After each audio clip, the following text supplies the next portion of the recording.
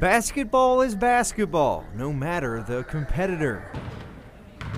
We're the same as hearing. Ashley Moss is deaf, but that doesn't define her scoring ability or her love for the game.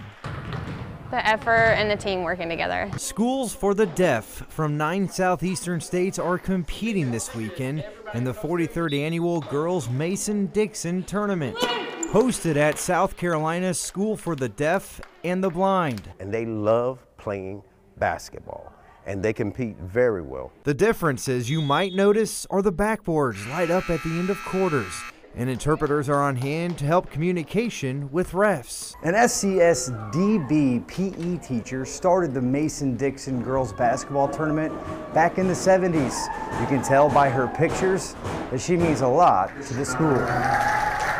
The former coach was on hand Thursday. Well, it influenced me, but I think it influenced the girls to